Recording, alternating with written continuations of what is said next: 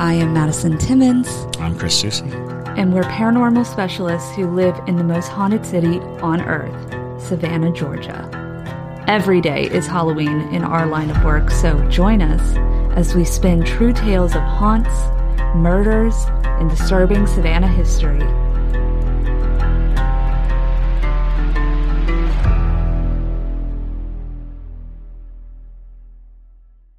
I'm Madison. I'm Chris. And welcome to the most haunted city on earth. Hey there, ghosts, ghouls, and everything in between. We at the Savannah Underground are extremely excited to say that we have officially launched our Patreon. The link is in our description, or you can search patreon.com/Savannah Underground. So head over to our page and join us for bonus content, merch drops, live investigations of haunted locations, and just getting to know us, because we really want to get to know you. Enjoy the episode and stay spooky, y'all. All right. Hello, everyone, and welcome back to another episode of The Most Haunted City on Earth. My name is Madison Timmons. I'm Chris Susie. And we have a wonderful guest today, my best friend, Kristen Osborne. Hello. And Kristen actually works in a extremely haunted building. It's called the Escape Company. It's over on City Market. So we wanted to bring Kristen on for today because the Escape Company actually used to do a experience with the Gribble House. They did a little mini escape room. So we're going to talk about the Gribble House. We'll talk about some of Kristen's experiences at the Escape Company. So also, Kristen, would you like to introduce yourself? Yeah. Hello. My name is Kristen Osborne, just like Madison said. Perfect. All right. Well, so let's go ahead and dive right into it.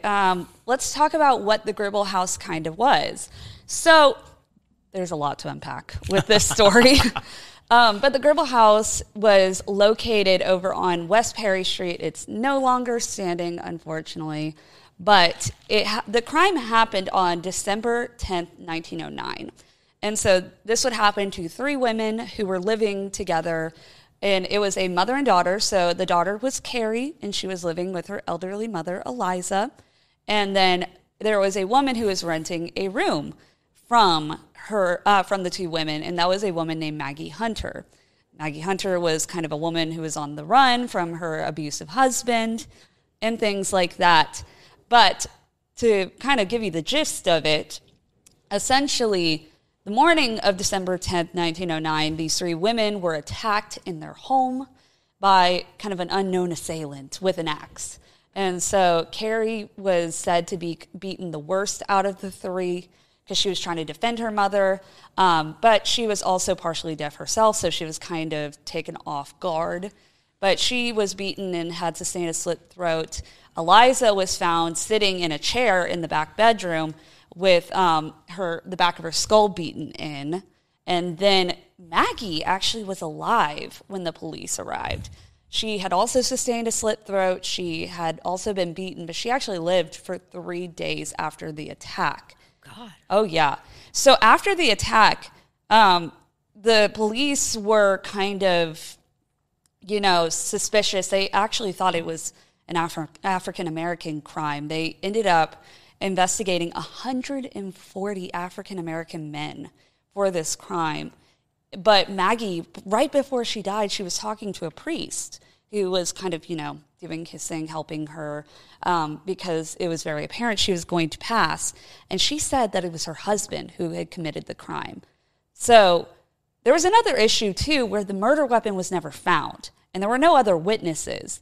So it was kind of confusing for them because they're like, okay, well, we can bring in, Maggie's husband for, investigation. There were two other men they were also investigating. But they actually went to Maggie's husband's house and found blood-stained cloth stuffed into his fireplace. And that was what got him arrested for these crimes and put on trial. He ended up getting the death penalty, but the day before he was supposed to be executed, it got changed, and he was actually just given a life sentence. But then he ended up getting released about 12 years after. And so there are some theories as to if this is why the women are still so present. So that's kind of the nitty gritty of a very, extensive story. But It is an insane story. It is an axe murder. I mean, legitimate axe murdering, which just sounds sensational. That's some headline grabber right there. Axe murderer. And it's so indelible that there was a period of time when people didn't talk about the Gribble House at all, but people knew the story. They didn't even know that it was called the Gribble House. They just knew of the 3 women who were axe murdered in a generalized area. Yes. The Gribble House did get a resurgence with the interest in ghost stories and ghost, tours and things of that nature. I remember in the mid-'90s, I had a friend who used to work at the Civic Center. And the Civic Center is like right across the street from where the Gribble House stood. And he used to say late at night when he was coming, especially in the winter months, when he was coming to his car, he would hear a woman screaming.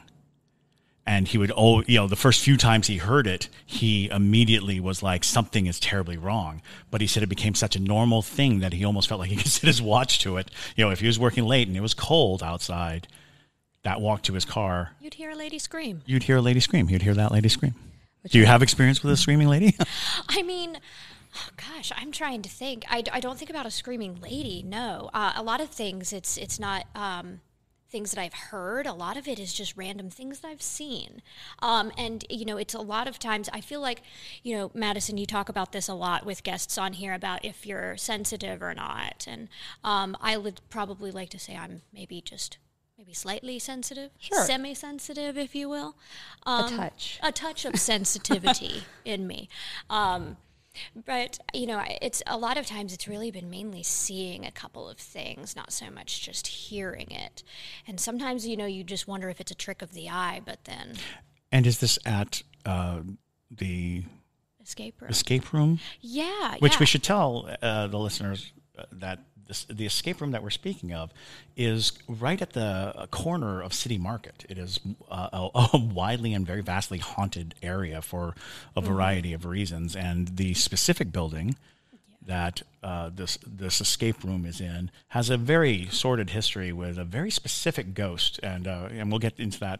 I'd like to hear your experiences first. Yeah, absolutely. So I will say, the building that we work in is definitely inhabited by some spirits for sure. I think a lot of times it's passing spirits, but then there are a couple of spirits that we believe to be there pretty regularly.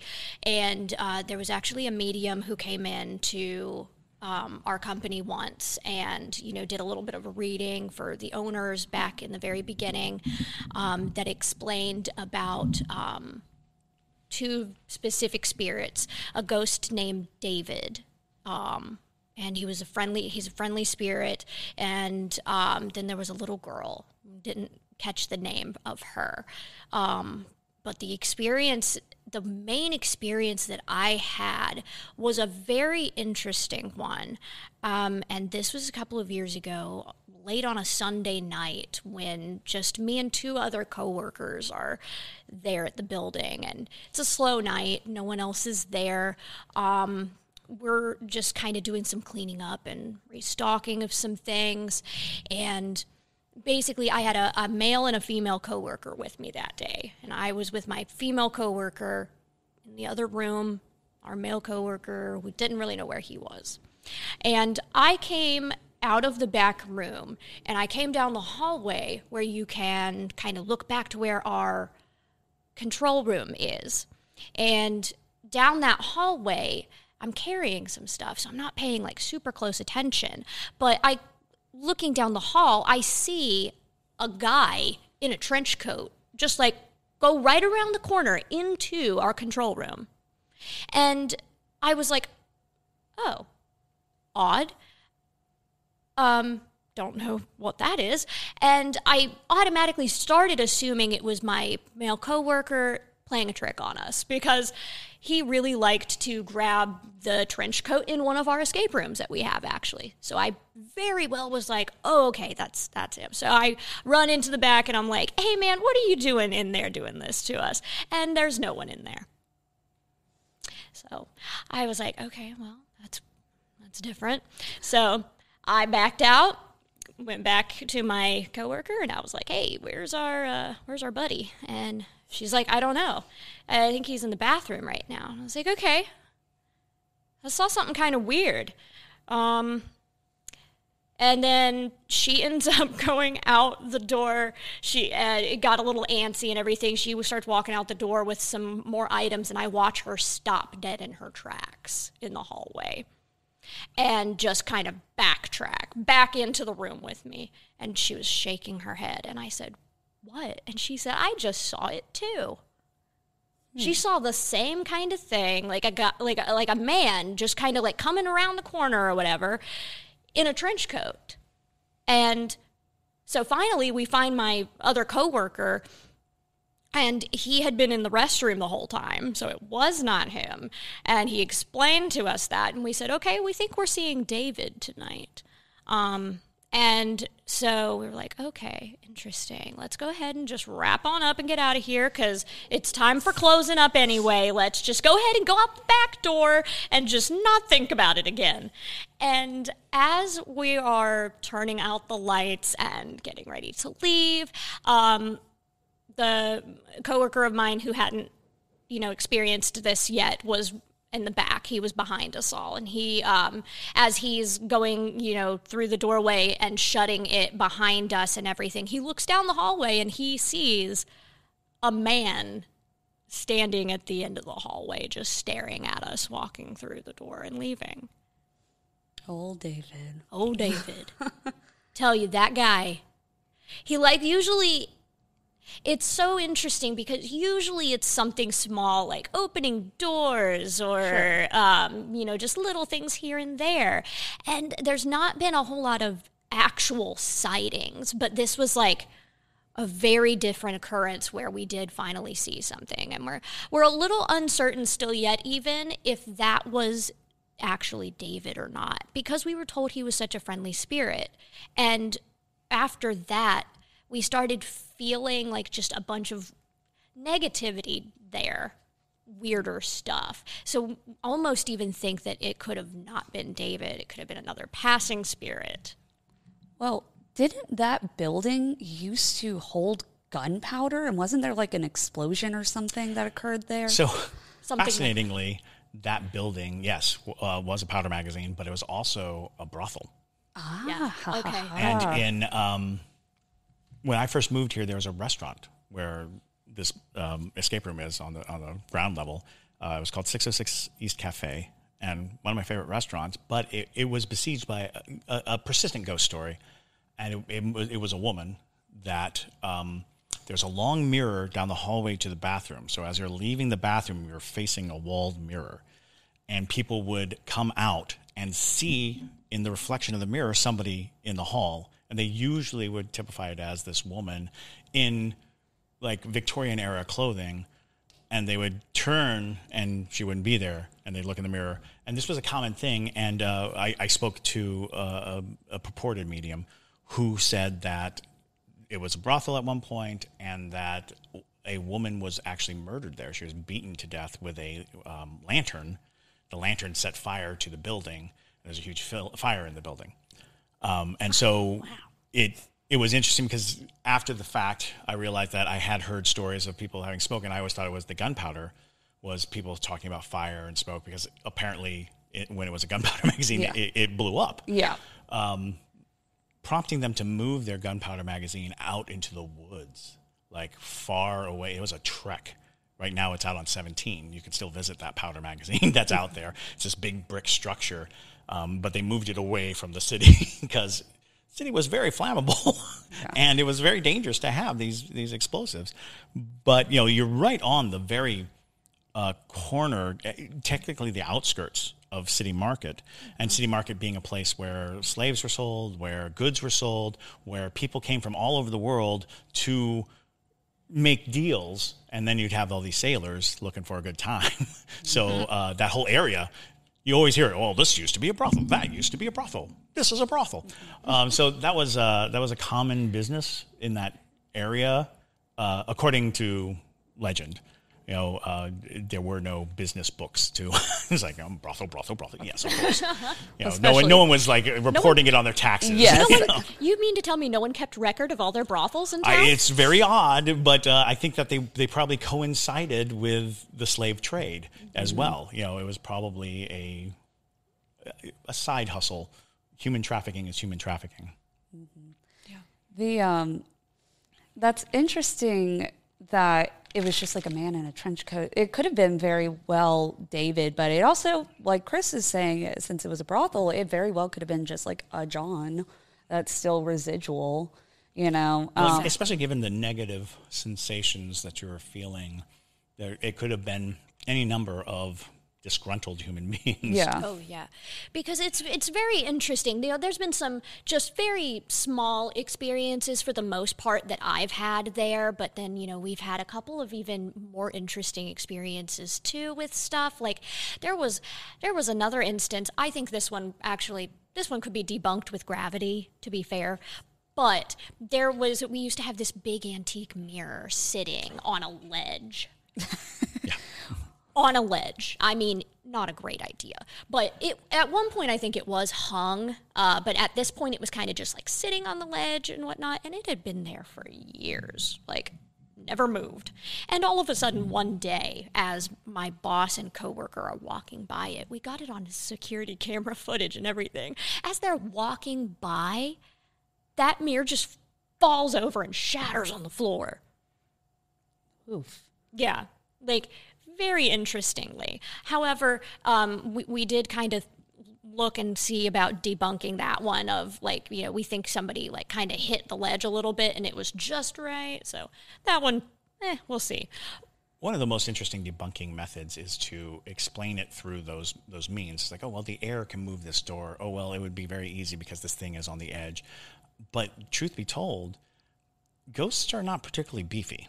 They don't have a lot of muscle. So it would make sense that they would go to move the thing that's easiest to move. Yes. So if the opportunity to move something's there without expending huge amounts of energy, they may very well take that opportunity. Mm-hmm. And let's not even begin to talk about what a broken mirror indicates spirit-wise. Yeah. Because, the release into this world from a broken mirror, widely believed by many cultures, the idea that you break a mirror and the spirit inside the mirror gets out. And, we typify it as 7 years of bad luck. But it's 7 years of good luck for the spirit. Yeah. The spirit's like, hurrah! Yes. I'm free. I'm free. So, I would not quickly scoff at antique mirrors falling down and breaking. No, not too quickly. No, definitely did not. That was definitely a very strange one. But yeah, it was really interesting. I think there was another instance with somebody else who, we have a bar down there in this escape room, and it's got, we have one of the soda guns and everything. So we have a cabinet that we keep all of these containers in that hold like all of the sodas and stuff like that. And they're pretty heavy and they're big, large boxes, and they sit up on a shelf. It's really awful to try to restock these things too, because they're, you just like put them over your head. And there was one day where this also got caught on some security camera footage. A coworker of mine is behind the bar with some customers up front and everything, and one of the boxes just comes flying out of the cabinet. Oof. It's full. It's not like an empty one, and yeah, that one was very, very creepy. Yeah, you really start hedging your bets when you start dealing with entities that have any physical force, any physical ability. That is definitely walking into dangerous territory, because in order for a spirit to have effect on the physical world, that means they have to have some form of force here. And any force they use to move an object is the same force they can apply to you, physical force. And you hear about it, people getting scratched, people getting pushed, that sensation of something physical happening. And to me, physical manifestations are a step more dangerous than visual or audio. Once something starts moving, now you're dealing with an entity that's going to expend energy and a massive amount. I mean, imagine like trying to move a giant thing with your breath. You know, imagine trying to blow on a box to make it move, because technically most spirits, in order to manifest the energy to move, have to have a massive amount of energy, which makes them, and I will use the word dangerous, which definitely makes them more present threat than something that's going to jump out and be like boogity boogity. So to bring it back actually to the Gribble House, I used to work for the company that owns the building that is now where the Gribble House stood. And so a lot of times the people who work in that building, you know, they aren't very aware of history because they don't need to. They're not usually tour guides or people who, you know, are super big like a garage. Yeah, it's a car barn. It's, you know, it's meant for mechanics and trolleys. So at Christmas time, they run the Christmas tour out of there. Now, I worked the night of the anniversary of the Gribble House murders, and nobody else acknowledged that particular incident at all. So I because I was managing that Christmas tour, because it was off season for ghosts and stuff like that, so I would be in there oftentimes alone for extended periods of time. And I kind of got to know Maggie Hunter a little bit. She's probably the most prominent spirit on that property. She hangs out in kind of this metal gated off area. And so she usually is pretty harmless, to be quite honest, for dying in such a dramatic way. And maybe it's just because I'm a woman and she's like, cool, you're good. You know, she didn't really bother me. She, you know, sometimes messed with my phone that I was connecting the Christmas music to, but I don't blame her. It was very obnoxious. So, you know, but the odd thing was I was the only one who acknowledged that anniversary. Nobody else did. And the next morning, well, I shouldn't say morning because I came in the afternoon to get everything set up. And her gate would have this solid metal lock on it that I had to put on every single night. And it was completely broken when I came in. And I'm like, that's weird. Broken? Yeah, it was literally broken, like somebody snapped it, but it was solid metal. And so I'm like, how did that happen? So I started asking, you know, some of the mechanics and guys who come in, you know, to set things up with me and whatnot. I'm like, hey, did you notice anything else that's like broken, like this, like lock, this lock, here it is. You know, it looks like it was mangled. And they're like, that's weird. You know, no, nobody was in here last night. Everything was locked up. You set the security alarm, right? And I was like, yep, set it. Everything was good. They're like, well, nothing was tripped. There's no other sign of damage in the building. I was like, I wonder if that's Maggie just making her, you know, presence acknowledging, you know, like, hey, y'all, bad things have happened on this property and nobody cares, it seems like. And so a lot of times when spirits have that very deep trauma from their life, sometimes when anniversaries come about, they just feel disrespected if, you know, you're just going about your normal life. Well, what really kind of chills me is the fact that if you look up the Gribble House murders, the descriptions of the injuries do not sound like he hacked them with the edge of the axe. It sounds like he was using the blunt end, the back end, to bash them, to, you know, because the descriptions are not hack marks or cuts. They are bludgeoned. They were bludgeoned. And that led me to think this person is just using raw rage and energy, not, you know, it's hard to survive a hit from the axe like this, but he obviously repeatedly hit two of the victims. And that brings you to this idea of taking an axe, you know, the back of an axe, and taking it to one of those locks. You can knock it right off of its, you know, pins, which is kind of chilling to think about on the anniversary of a man who repeatedly bashed somebody with a heavy object. Yeah. Well, especially because it was found out that it was Maggie's husband, and she was the reason why he showed up. So yeah, if she was staying behind a locked cage for that very purpose, you know, that is intriguing. It is intriguing, And we discussed earlier that we're dealing with an injustice. The victims were not given justice. He was not punished to the expectations of everyone what he deserved to be punished as. So now we're dealing with spirits that are probably restless at the lack of justice. And their discomfort, their anguish could very well keep him from passing on. Keep him, like when he died, they probably drew him back to the scene of the crime and make him live it over and over again, just as a measure of justice. So that's very interesting. Now, Kristen, I do want to ask, so when you guys were running that small little experience with the Gribble House, did you ever get like any activity that was in that room in particular because of the violent nature of the whole thing, where they're trying to find an axe that's the murder weapon or whatever? Did you ever get any kind of activity? Honestly, I can't say that we specifically did with that one, because of the fact that we called it the trolley room, because we had guests that would come down for this 5-minute immersive experience of doing a 5-minute long escape room based on the triple axe murders. And so the room was interesting. It's it's spread kind of long, and it was divided into 3 sections, and we would put people in 3 sections, and they had to work to try to find the axe first. And so there were 3 axes hidden that they would try to have to find.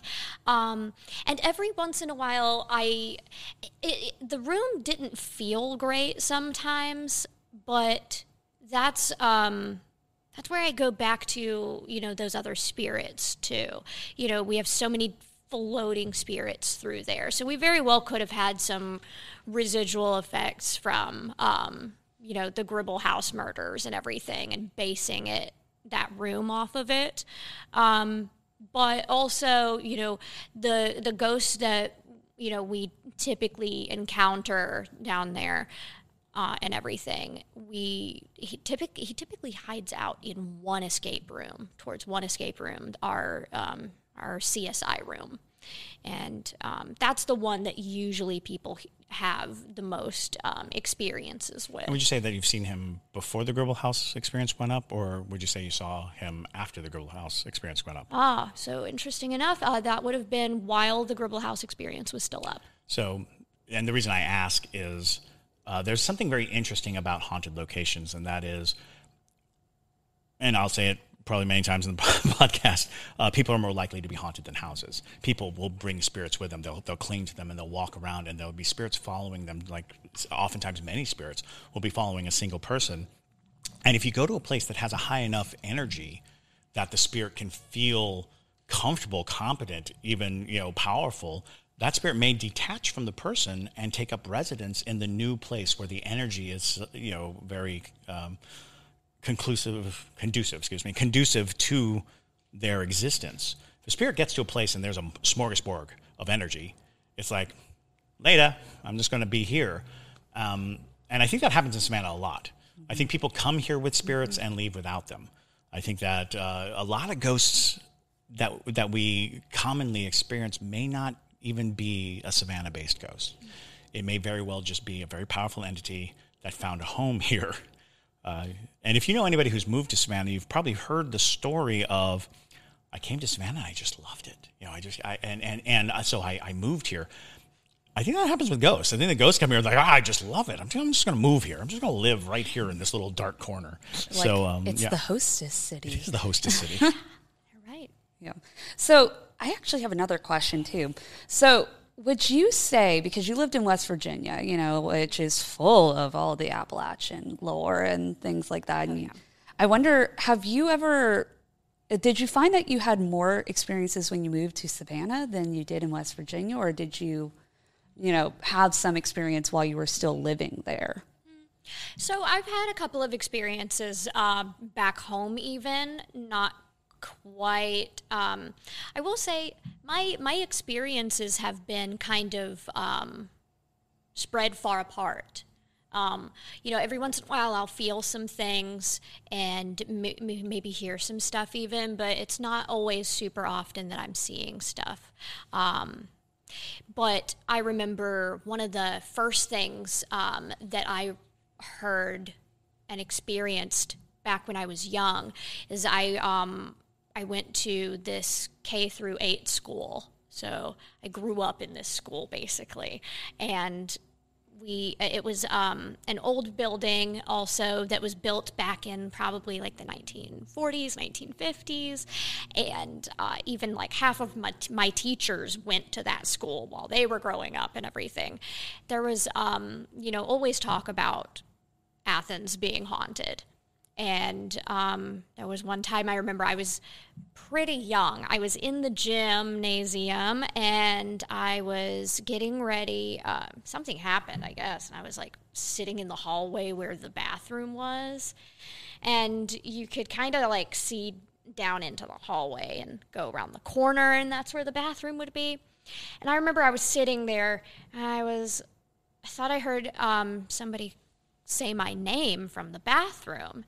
And I saw some shadows, like shadows of girls in the bathroom or something. And I was like, well, hello, who's there? And heard nothing. And then the shadows kind of moved, like they were going around the corner or disappeared or something. And I went on down around the corner, went into the bathroom. There was no one in there. This concept of the Appalachian calling out your name. It's haunting us quite literally, because it seems to come up every time. And I think just because we're so close to Appalachia, JT, put that down in the books. Must go to Appalachia. And yes. Yeah. Got it. Yes. But yeah, so we've talked a little bit about that, where, there's so many people who report hearing, something calling out their name or whatever. And that's usually some kind of spirit that's trying to get your attention, and usually not for a good thing.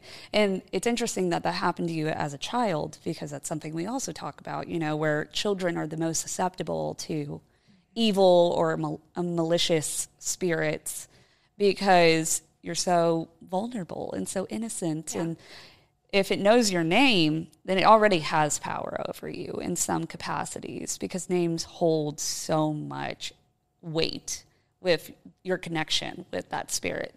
And that's why, when a demon's name, it helps so much in trying to get rid of it. So it's equal parts good and bad. Yeah. Because speaking the name is evocation, but also dominion. It's a dangerous game, and names are dangerous games. I think that we're just coming into an interesting time where many of us are known by our pseudonyms, by our screen names, by these other names, which was a pretty good practice to have. Don't let just anybody know your name, because they could use it against you. That's how they bind spells. There are a lot of spells where you have to repeat the person's name while you're doing something in order to affect that person. So if you're hiding your name, and I want to say that in a lot of voodoo priests will use these elaborate names as protection from other people stealing their juju or stealing their abilities or cursing them. So I think when you hear your name called out, 9 times out of 10 is not great. 9 times out of 10, it's something dangerous. That 1 time out of 10 is probably a loved one, saying, "Hello, hey, how's it going?" But usually they won't make you feel oogity boogity. Yeah, very true. It's interesting that you bringing creating a different name. That was such a common practice in old witchcraft, is that you had your witch's name that was either given to you, or you could theoretically come up with one yourself, and that makes it even easier to conceal your name, because only you know it at that point, and only you know that this isn't your actual name. Right. But so many people used to do that to keep all those hexes from coming to them, or even just like the more mythical spirits, the fae, the leprechauns, the spirits they didn't want to encounter. It like I've said before, it really shows up in fae, because fae are notorious for using your name against you. So absolutely, But you said that you saw like outlines of little girls almost. Well, I thought it was like classmates is what I automatically assumed because I saw shadows of like female figures down there. Wasn't sure if they were older or younger exactly. This was also like so long ago, and I'm trying to like piece together this memory again because it felt like probably some classmates that were around my age. So they would have been younger. And yeah, they just... That's pretty classic. Kristen. Yeah. I mean, the thing that's alarming is that you saw multiple shadows. You know, that is alarming. That's, because usually it's a single entity. Usually it's a single shadow. But having multiple figures denotes a kind of colony that you stumbled into. Stumbled along a ghost colony in the ladies' room, I swear. And we were talking about bathrooms being incredibly scary places, and there are cultures that have specific bathroom ghosts. The one that sticks out in my mind is the Japanese schoolgirl toilet ghost, which it's terrifying because for me, I'm phobic of bathrooms as it is. So when you're like, oh, and there's a ghost in there, it's like, well, I'm having enough trouble already. I don't need the addition of a demon ghost hanging out in the bathroom. Or it's just Moaning Myrtle, you know. Yeah. Well, see, I was not a fan of Moaning Myrtle because she's a bathroom ghost. She is. Like, no, bathroom ghost, no. Well, and she actually is pretty accurate to how bathroom ghosts operate. Is they intrude on your privacy. I mean, that's the most private place. Well, you know, like she really invaded his privacy. Well, I mean, like in the books, literally, it's so interesting because she's very different in the films. In the books, there's like this one scene where Harry's taking a bath in the prefect bathroom, and it's kind of this open space of a large tub. She gets into the water with him, and she watches him naked, like, you know, in this, and while he's, you know, trying to figure out the golden egg thing and whatnot, and she's in love with him. And I'm like, there are so many levels to this. So many levels of wrong happening right here. Which, I mean, there are spirits that will claim that they're in love with the living or, you know, will intrude on your privacy in that way. And those are ones that are sometimes the most frightening. You know, you've heard, because it's a good comedy trope whenever you have like comedy ghosts or comedy things. And it may have been Chris Rock in Dogma talking about the dead, you know, are all around. And, what do they do? Well, mostly watch a shower. You know? and I was like, that's fair. You know, I can see the line of thought there is, that's a place that we don't get to go. You know, it's not a group activity. So, yeah. That's true. But, yeah, that's an interesting concept, though. And I wonder if maybe in Edinburgh, where J.K. Rowling wrote all this. I mean, I went there, and it's a very haunted city. Oh, sure. So, you know, I wonder if they have this influx of spirits that romanticize humans, you know, and maybe... I would think so. I mean, I think that, and I say it all the time, that love is probably the strongest spiritual connector, and the most likely reason to experience a ghost is because it is a loved one who passed trying to communicate the love they had for you. So with that in mind, I think that the romanticized version of human dead relations is exponentially more the older a civilization is. You know, the older the civilization is, there is a, you know, you died before your love, you know, and then what happens? It's like, well, your love mourns, but they see you every day. You know, it's a part of that experience. And I think that ghosts were much more regularly accepted without there being a very big scare factor for a long time. There's a long time when it was just normal. You know, you take Shakespeare's ghosts. If the ghost shows up in Shakespeare, they were, that's normal. You know, this is what happens. And it was common enough for them to address it in at least 2 plays where people encounter ghosts, and they take it very like, okay, well, this is happening now, and we have to do something about it. Well, it's interesting that you bring up that, like, you know, a lot of times people think ghosts have to be scary looking.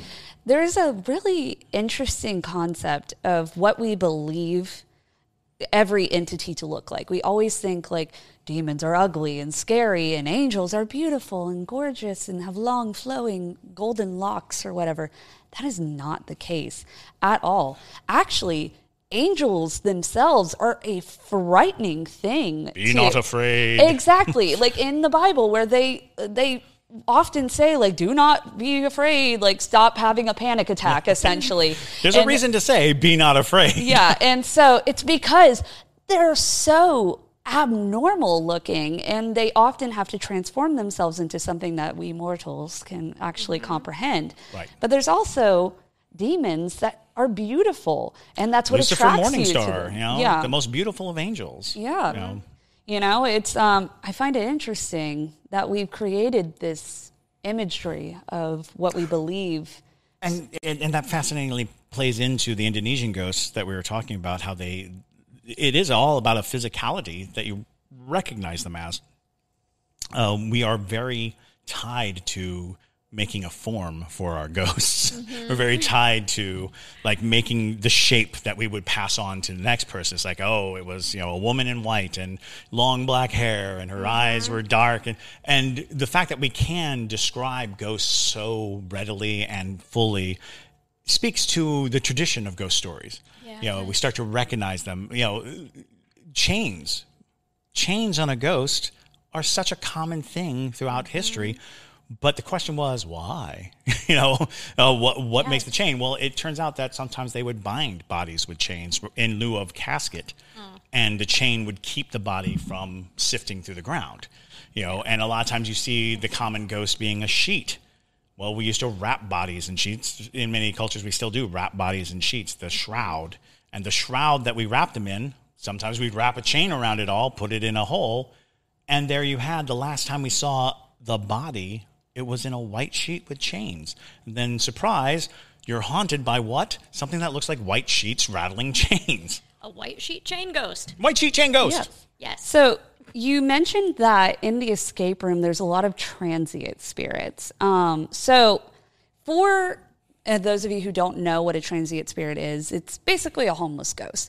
And there's lots of reasons why they show up and why they want to be wherever it is that they are. But do you have any ones that like you've noted in particular that you've seen, or, you know? Yeah, so like I said, the one that we at least mistook or thought was David that maybe was not, that one, because that one seemed to bring forth more of a negative energy. Some of that negative energy kind of ebbed and flowed in there. Like it would come and it would be there for a while, then it was gone, and then maybe it would come back again for a little bit, and then it was gone. So there was that, and then I'm trying to think. You know, funny enough, actually, we have our own bathroom ghost at Escape. Continue on. So anyway, the bathroom ghost that we have, the little girl I was mentioning earlier, alongside of David, the little girl ghost apparently likes to play tricks on people in the bathroom. Now, we all haven't kind of heard any record of her in quite some time, but in the beginning, she was more present and prominent there. There was, I think, a time where a coworker of mine went into the ladies' room, was trying to go to the bathroom and open one of the stalls, and she pushed on the stall door to go in, and it was opening, but then it shut back immediately. And she was like, oh, okay, someone must be in there. And she like looked under, and there was no one in there, so then she pushed it open again, and it actually opened, and so it was a little bit of a freaky one for her in there. And so I guess there was a couple of other people, like maybe even some guests, who mentioned something about like little girl laughing in the bathroom, but there was no little girl in the building. A lot of times, children spirits, they are rambunctious like that, and they're actually more apt to be a transient spirit, in my opinion. Because, absolutely. They don't have any ties. They're more curious anyways, you know. So and, they can explore. Yeah. So I could totally believe that there being no record of, you know, a little girl being in the building, but she's like, oh, lots of people in here. I can play tricks on them. Yeah. But I think she was more prominent back in the beginning, and then maybe she, passed on to somewhere else. Sure. And actually in the building that the Gribble House was in, there was some really interesting spirits like that too, where... Well, you're talking about ground zero for hyper spiritual activity. Whenever something happens at such a high emotional stake, such as, a murder being almost like an instant, get a ghost free card. If a place had a murder, that means that the intent to take someone's life was there, the loss of a life was there, all this emotional input. And so the Gribble House, 3 murders occurred in a very short period of time. The action, the violent act was very quick. It happened that morning, and he was, it was discovered the morning that it happened. So we're definitely dealing with this high emotional output. But I always talk about the Gribble House because it is in an interesting location on top of everything else. It is right across from the Savannah Redoubt. It is where, during the siege of Savannah, the forces, the British forces, were lined up right where the Gribble House was. Their wounded died there. The sounds of war, the sounds of people dying, whatever pressure was coming from outside of Savannah in, all happened along that line.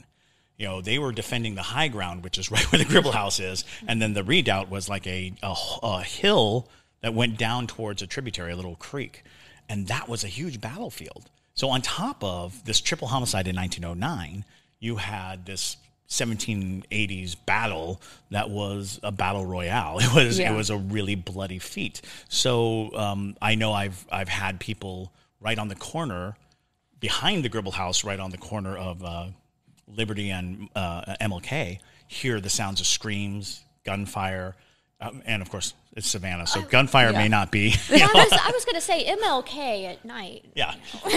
Gunfire may not be musket fire. But hearing the sounds of battle and the screams and the cries, and if you're standing at that intersection, you're between the Gribble House and a battlefield. Yes. So the likelihood of having, at the very least, an uneasy feeling is pretty good. And it's funny because not many walking tours can make it that far west or north to accommodate the Gribble House. So, when people come to Savannah and they're like, oh, where's the Gribble House? They're kind of surprised to see that it's away from like the heart of downtown. It's right on the edge, the western edge of downtown, right by the Savannah Civic Center, which brought thousands of people, thousands of bodies of energy moving around to see shows, to do these things. We talk about theaters being haunted. That whole place has that vibe. It's like, oh, this is perfect for haunting. If you needed all the ingredients to haunt a place, triple homicide, a theater right across the street, a battlefield on the other side, you're really hedging your bets. You're going to have an experience. So it's actually funny. There is a couple soldier spirits that are in that building. Oh yeah. And so one of them hangs out in this kind of back room. It's it's interesting because he hates women, which is intriguing because of the 3 women that reside there as the Gribble House women. Yeah. I realized that when I was first getting trained in that building for the Christmas tour. And so the guy who was training me, he was like, oh, don't go into that back room. And I was like, oh, why? Is there, is something wrong with it? And he's like, oh, no, it's just there's a soldier spirit that's back there, and he doesn't like women. Interesting. Yeah. There was another woman who used to work there, and she was the one who found out that he didn't like women. Oh, no. Because she went in there and immediately saw this man in his soldier's uniform, more than likely from the siege, and he immediately slammed the door shut, screamed, and charged at her. And so she was like, yeah, he didn't like me. And I was like, well, that's intriguing because he didn't die by the hands of the woman, but maybe he just doesn't like the Gribble House women. He's tired of them or something. And it's interesting because, and we don't really talk about this in Savannah lore, but during the American Revolution, we had a lot of Hessian soldiers. Yeah. And Hessians were professional soldiers. They were, they were the scariest. The headless horseman of fame was a Hessian. hired out by the English to fight these kind of mercenary tactics, and they're known for being bloodthirsty, and they're known for being war hungry. And I wonder if that isn't a part of that. I wonder if that wasn't a Hessian who would be incensed by, well, actually any life, but women, I think, probably in the case of a Hessian soldier may not have been a high priority on the battlefield. Yeah. So because it was about terror. Hessians left a terror behind, and people were just so afraid of them. The classic story of the Hessians sharpening their teeth, filing them to give them a more fierce look. And so I think that, that would be interesting. I'd never heard of a soldier in the Gribble House. This is like a very, it's a very unknown thing because it only happened to the guy who trained me and the woman who was, That's very interesting too. Yeah, it's because a lot of people want there to be like Civil War ghosts. And so there's a lot of talk about Civil War ghosts, but we didn't experience any battles in Savannah proper, hardly at all. So in Savannah, we don't have like a Civil War battlefield. Savannah surrendered very, like off the top. Yeah. We sent a writer out to Sherman and was like, hey, before you burn all this down, have some shadow artillery punch and let's party. So Sherman did not burn down Savannah, nor was there a conflict for Savannah.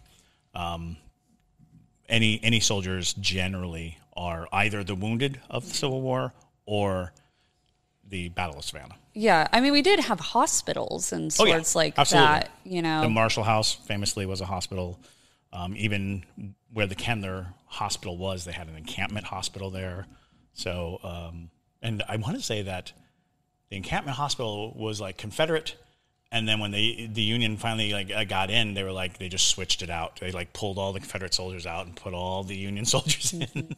So the Confederate soldiers lost all their good care. Yeah, we do have also a lot of our Siege of Savannah soldiers because of the burial practices of war. And it's very possible, too, that where the Gribble House is standing could be right next to where one of the trenches, if you will, that they dug and would just dump bodies into it. Well, that's the story of the Sorrel Weed House. Mm-hmm. Sorrel Weed House says that it was one of the trench lines, and that many bodies were discovered because they find belts and buttons and bayonets. Yeah, the reason why those trenches existed was because during the Siege of Savannah, I think the number that's kind of been tossed around now of how many dead there were was around 1,200. Mm-hmm. So when you have a battle of that nature and you have 1,200 people you got to dispose of, you don't have the time to pick every single body up and give them a proper Victorian funeral or, that would have been colonial, but regardless, it's still a very, very extensive funeral process. They just wanted to get rid of you as quickly as possible so that they could continue forward. So they dug these big trenches and they essentially just rolled the bodies in and covered it up and created mass graves.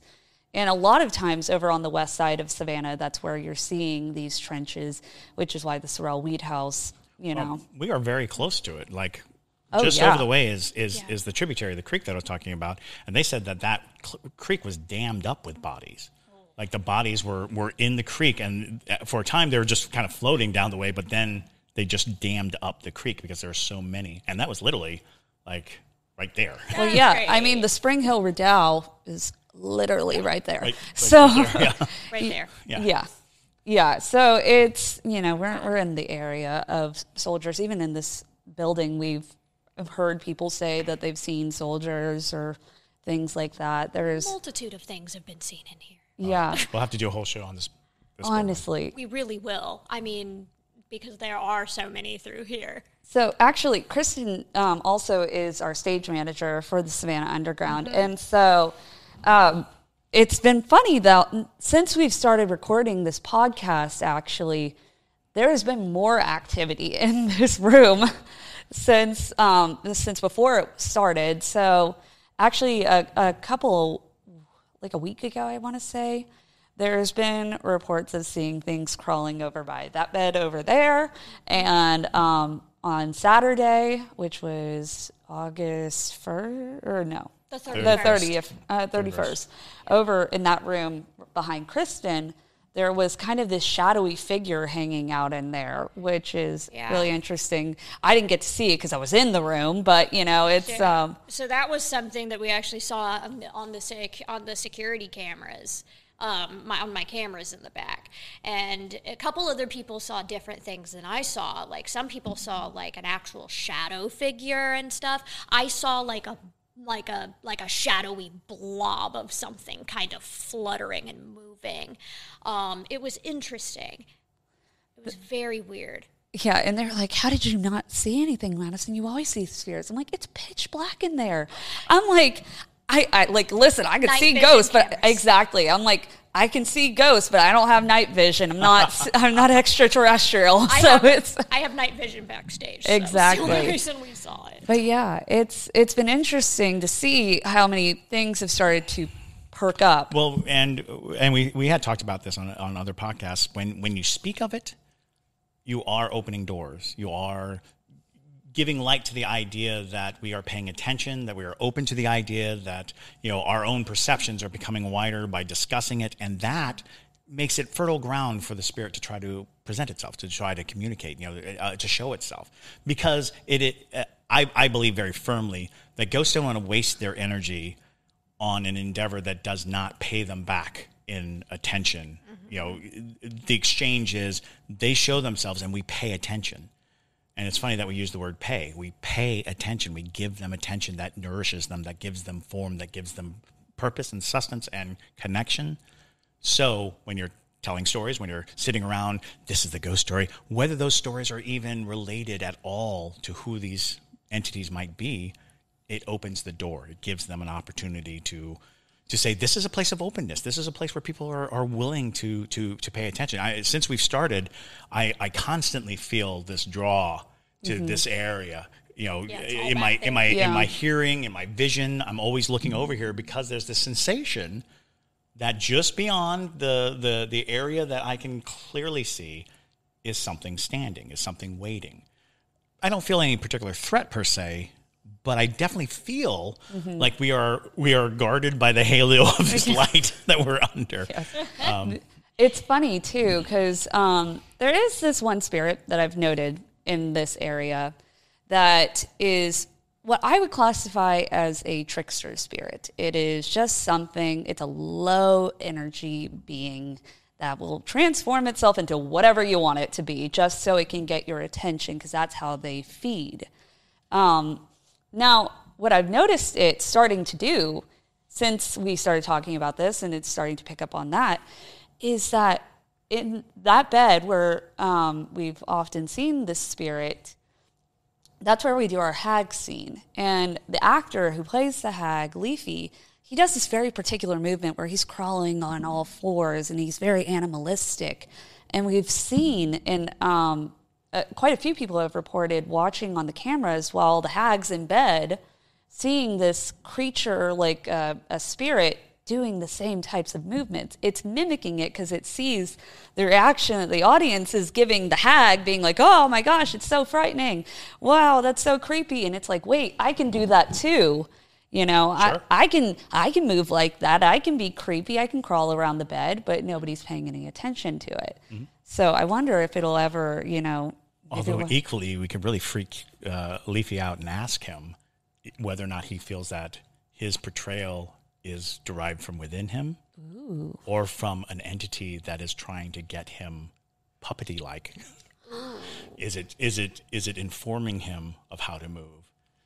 Because that's an interesting acting as a whole has a long history of ghosts lore and ghost history, and close proximity to being ghosts, because we're reenacting, we're recreating a life, and in that act we are actually like ghosts. We are actually filling in a space as a different person, and I think that is a very attractive thing to go. So ghosts and actors go way back.